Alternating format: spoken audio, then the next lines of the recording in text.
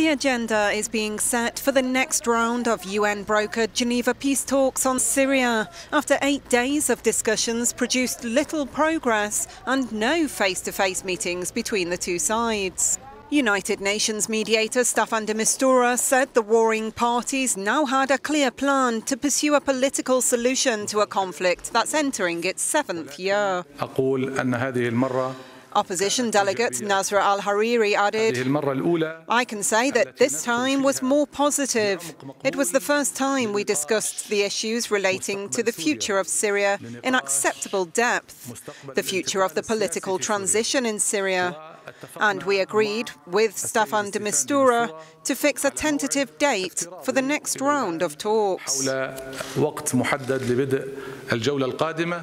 De Mistura said the strategy for fighting terrorism would be on the cards in future discussions. This appears to be a victory for the Syrian government, which has been lobbying to put terrorism on the programme. Efforts to establish a credible, inclusive government, drafting a new constitution and holding free and fair elections are also on the agenda.